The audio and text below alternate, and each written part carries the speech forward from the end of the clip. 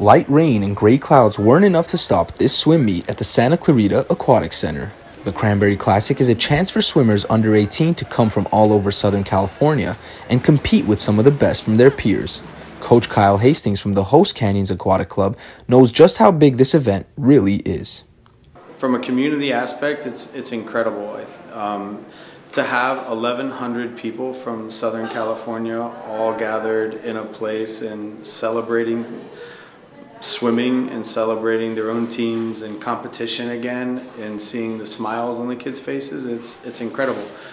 The large crowds gathered to support family and community this past weekend.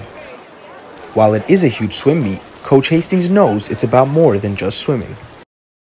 My favorite thing so far this weekend is just watching the kids enjoy themselves, enjoy them being around their own teams. The last few years in swimming look different, to say the least. COVID restrictions wouldn't allow meets like the Cranberry Classic to be at full power. But now, swimmers and coaches are ready to celebrate the whole show.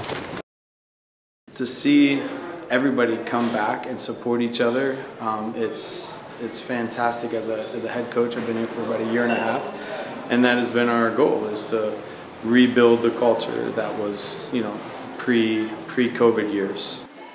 Events like this help kids throughout the entire community come together through the sport of racing, through the sport of swimming to race.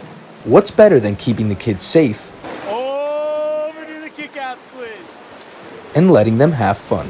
For Canyons News, I'm Narek Charkhadian.